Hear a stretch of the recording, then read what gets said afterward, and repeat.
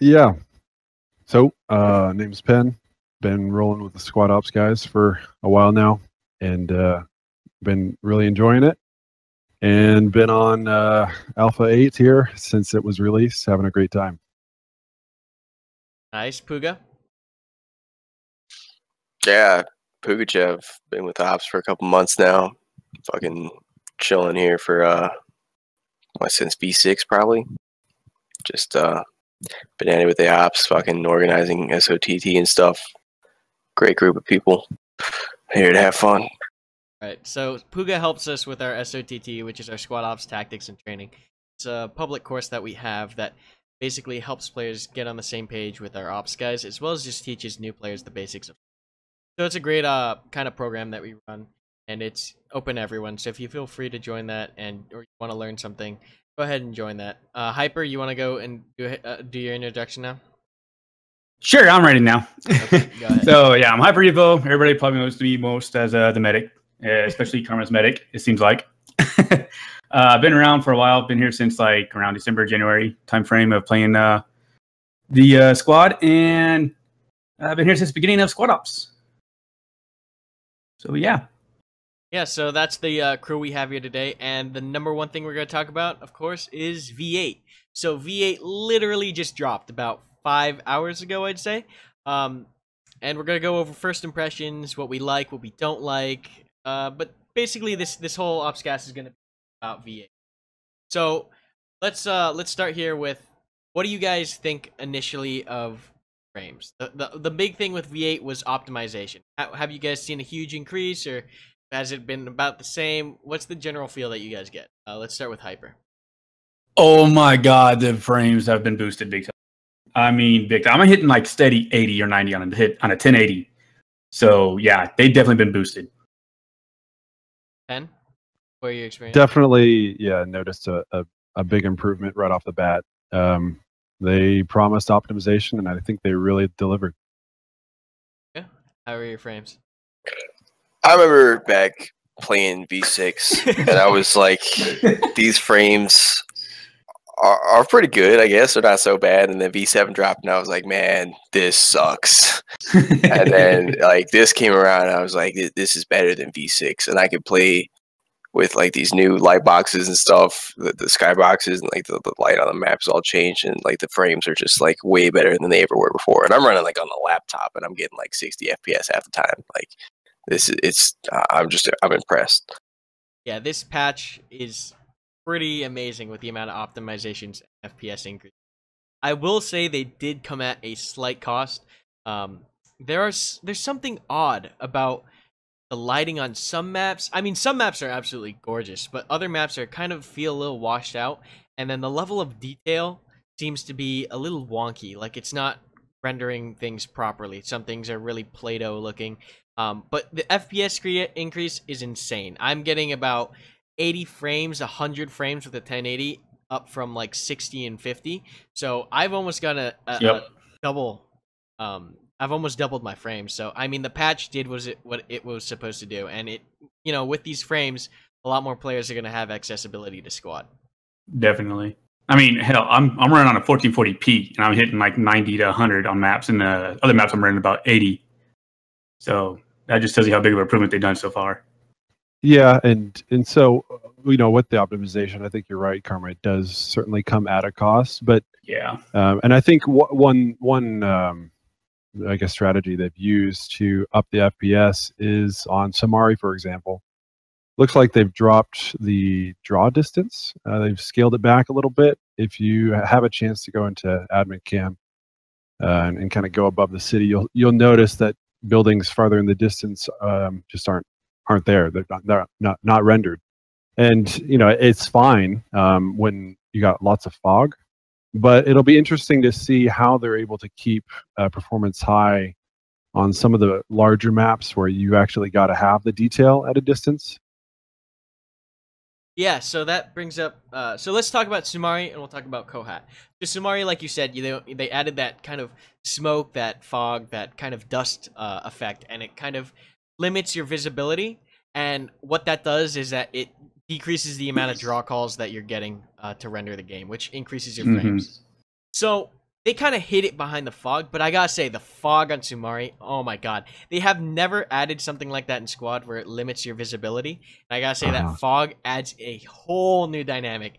It feels creepy. It's got this kind of eerie feel to it where you don't know what's down that long street, because that street runs for maybe 200, 300 meters, and you can't see all the way down it. So that road and the fog, it's just great. What do you think about Sumari, Puga?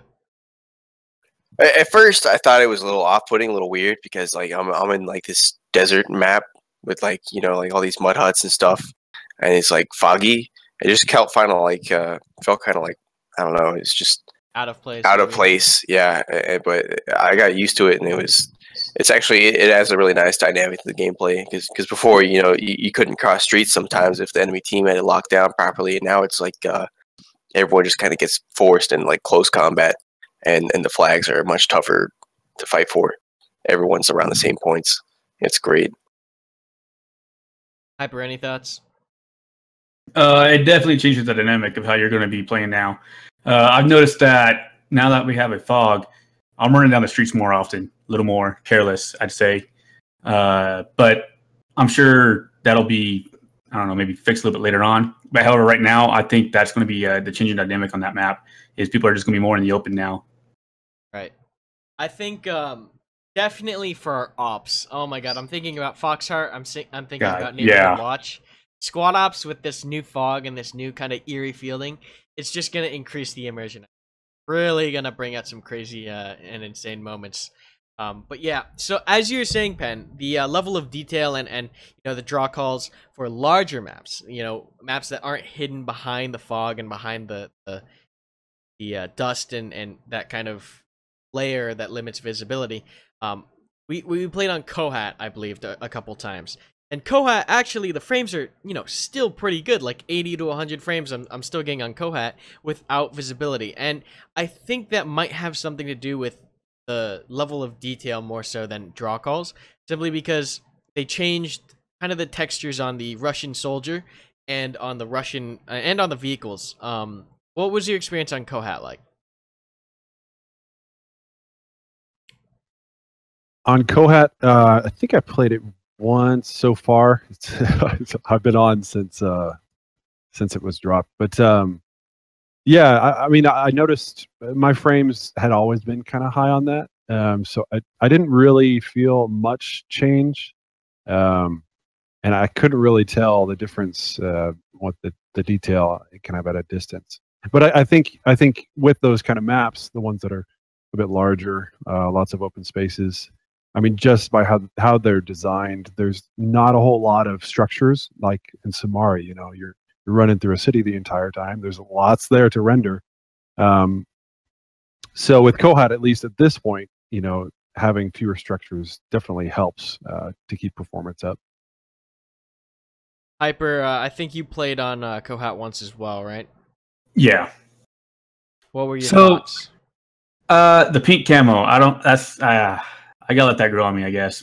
Although I do say that you definitely blend in a lot more now with that. I noticed that when I was playing, people couldn't really tell where I was at, so that helps out. The running is brutal now on that type of map where there's a lot of hills. Oh, because they slowed down the running now, and especially when you're on a hill, it's even slowed down even more. So it's kind of sucks trying to get around to places when you're on foot. But I also do like that they're trying to slow it down too at the same time, so we're not always rushing to point to point. Right. So, but being in the open map, yeah, I can see that's going to be better to the draw distance being rendered that down because there's not that many stuff going on. And I just pretty much agree with what Penn is saying, that these maps they definitely benefit most from this type of upgrade. So let's talk about some new things that they added in addition to the frames. Let's talk about the Crows Humvees. I know that everyone here pretty much had a chance to play with the Crows Humvees, or at least saw the Crows Humvees in action. What do you guys think of the new Crows Humvee as well as the Rocket Techie? So I remember when I first heard that they were bringing the Crows in, and I was thinking they were just going to have a screen, kind of like the BTR, it's just like a scope, and you can kind of zoom in and out. And then I got to use it in the test, and I was really actually genuinely surprised that they actually have the full RWS screen around the screen and stuff, and they have the actual reticle There's no thermals or anything, but it's still pretty cool. They went into a lot of detail on the screen and stuff. I mean, the material looks just the way it should. They even got like a couple of fingerprint smudges on a couple of the buttons. I was really impressed by that. But aside from the aesthetic part, it's really nice to actually just be able to drive around in a Humvee and not get shot out of the turret instantly. That's probably the best part. And the magazines are much larger than the normal turret M2. HyperPen, did you guys get to use the Crows Humvee at all? Well, let me tell you, I have not used it yet, but I've been demolished several times by it. So, yeah, they're definitely effective now and a little bit harder to hit that gunner. Yeah, so I think one of the most interesting things I didn't realize until I hopped into the gunner seat was they added turret resistance. You can't just snap around with your normal mouse sensitivity anymore. You actually get a little bit of resistance when you're moving the mouse when you're in the turret. Did any of you guys realize that? I'd heard that was added in. Yeah, so I think it's a lot more balanced now. You have this super powerful gun added to the top of these vehicles, but now you actually have to have some time to acquire the targets and to change from one target to the next. So I think it's a little bit more balanced now. I think it kind of comes in well with the new addition of bullet penetration for the larger caliber weapons. I think it comes in well with not being able to move your turret as fast, but it's kind of balanced out by the fact that you can penetrate buildings and stuff now. Bullet penetration is a huge thing they add to squad. I mean, it changes the dynamics of so many things. Defending, attacking, even using vehicles as a whole, they actually feel like they serve another purpose now. They have something that's unique to them and that only they can do. For example, on Sumari, I think we were playing on Sumari, and the technical, or not the technical, but the Humvee rolled up and just started pouring lead into the second floor of the palace. And it was just a really effective way of actually suppressing the targets and actually being able to penetrate those walls to kill the people inside. What do you guys think of the penetration, and how do you think that will be received by everyone else, and maybe some strategies you have thought of with penetration? Well, I've gotten a few guys. Looks like through a wall. At first, I didn't even realize that there was penetration yet, and so I was firing and thought for sure, oh, you know, there's no way I'm hitting him here. Just suppressing him for my squad. Sure enough, we get on to the point that we're attacking, and I see two bodies up on the roof. So, yeah, it actually was. It's not only suppressing, but it's effective at taking out an enemy. But so I think what that means is that, you know, we're not going to have guys just hanging out on a roof prone because they know they're not going to be hit, you know, at a distance. You're actually going to need to get off that roof if you don't want to get shot, or you're going to have to move away from that wall if you don't want to get shot. So it's certainly going to change the speed of the game, I think, because you've got to kind of move around your enemy instead of just holding, you know, in one position as you're taking fire from them. You can't just sit there in the corner anymore. You got to move away from that wall. Right. It's definitely going to be something that everyone needs to learn, is like, can I stay here? The vehicle's rolling around. Am I safe here? Do I have to move? I think it's going to add a lot more movement to infantry and a lot more strategy because those vehicles do have a much more dangerous presence now.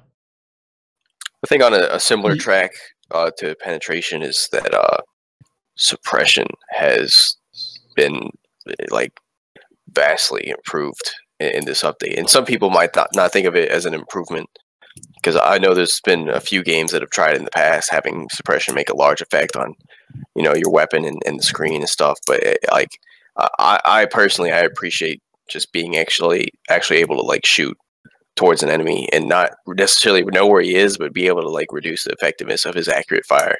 And I think that's going to make this game, at least for me, a bit more immersive and better, in my opinion. Yeah. Go ahead, Hyper. I was going to say, yeah, it's definitely going to make you think twice before you take cover. Like, is this actually going to protect me, or are they going to go to shoot through this, you know? And on top of with the suppression effects you're talking about, I like how they threw in the grenades too. So when you have a grenade blow up next to you, it literally shakes your screen now. I thought that was really freaking cool. It definitely adds something. You know, I used to, starting when I initially started playing Squad, I was completely against the addition of any, you know, post-process effects or anything to kind of like, you know, simulate suppression. But with this patch, I mean, I gotta say, OWI has completely changed my mind. I think that, you know, maybe they could even tweak it to be a little more intense. But I think suppression is just something that I completely, you know, did not expect to have this kind of effect on my gameplay. And it's just an amazing experience. Like when you're getting shot at, when you're shooting at people, grenades are going off, and you actually, it's not just, you know, a solid screen. It's not just a solid picture. It's actually happening. You know, you feel that presence of that frag grenade or those bullets whizzing over your head because it's actually, you know, simulated in the game.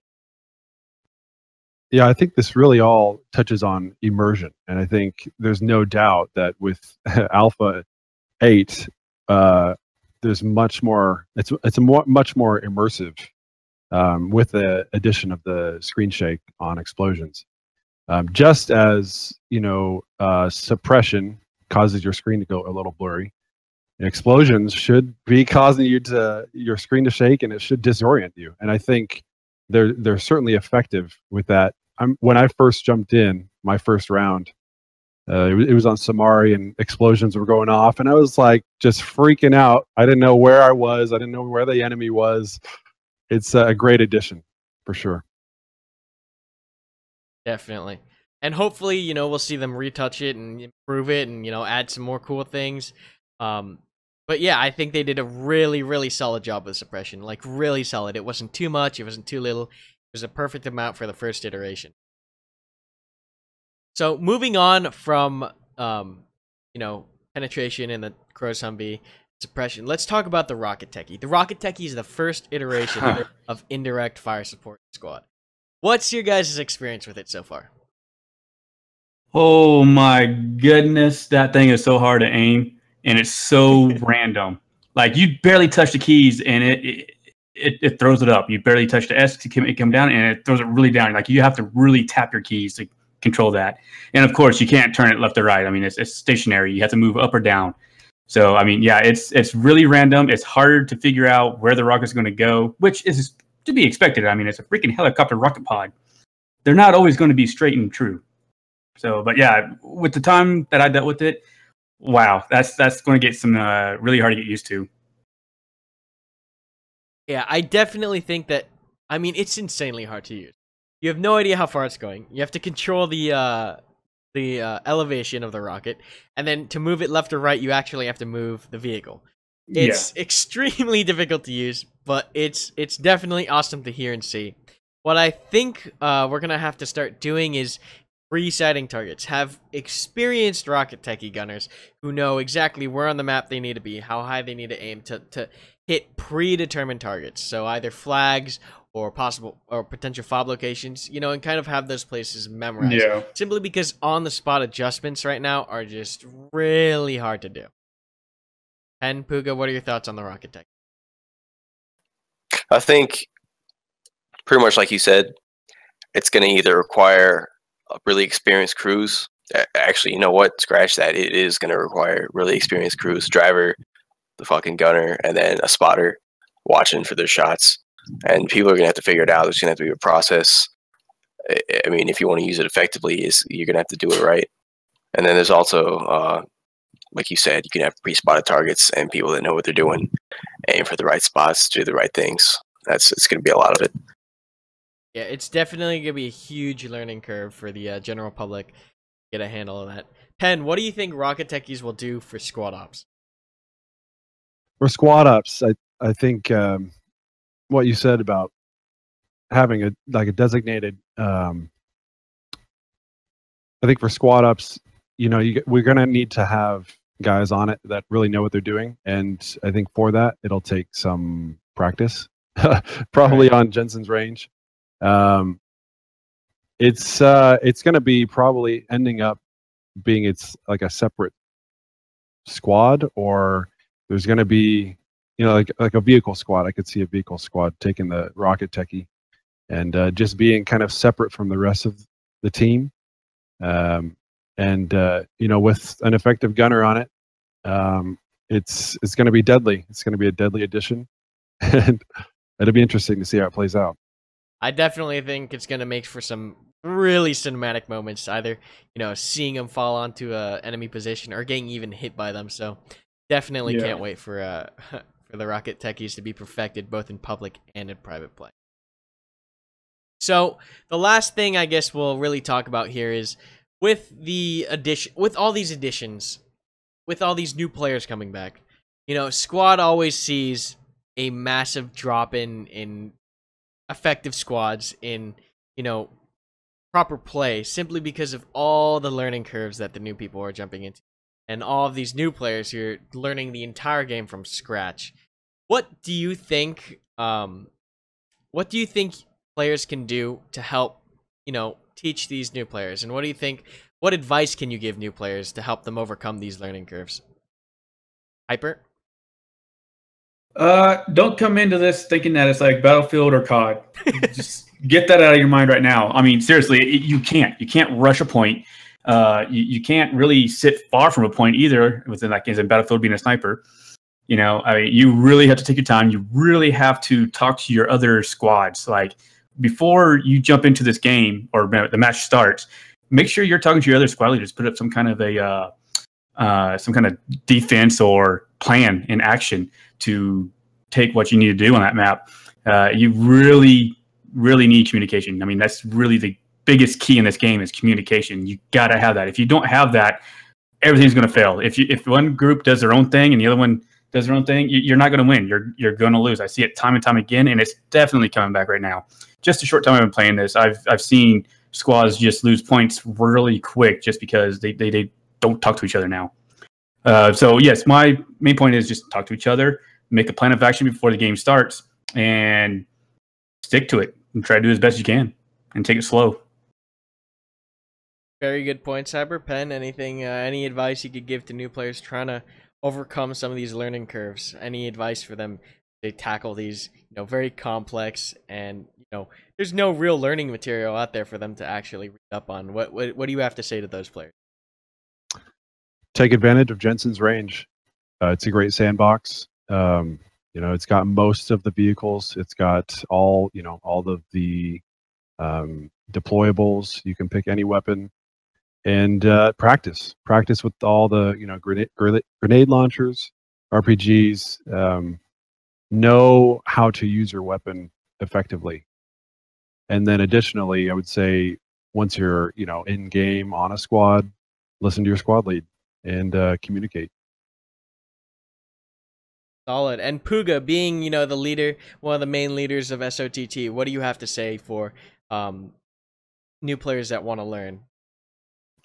I think it all really comes down to communication.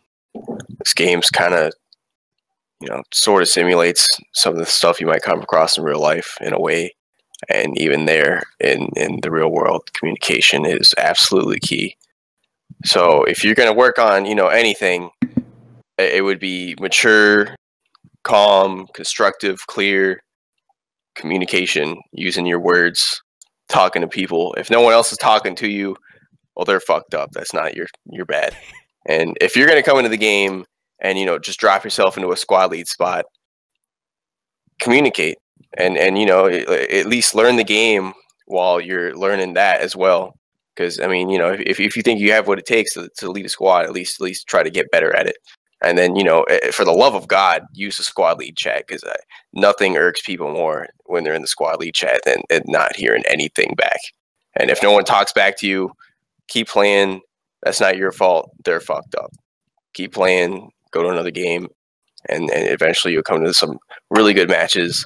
They'll be really good for you and the way you play, and you'll learn from it. You'll gain experience from it. And it all comes down to communication. That's what this game is like founded on. It's the basis of this game. It's the most important part. Yep, pretty much. Thank you. Thank you all for showing up today. Really appreciate you helping me with the podcast. If you're listening and you'd like to get on some Squad Ops action, go ahead and sign up at squadops.gg. We host One Life events, structured events. We have a whitelist server. We have training for both public and private players. And, you know, we're pretty open and, you know, helping community. We want to help players. So definitely come on, pop by. If you see any of the other players with the Ops tag, go ahead and ask them questions. We're here to help the community be a better place. And if you like what we do, go ahead and check out our forums and see what else we got going on. But other than that, thank you for tuning in, and we'll see you next time.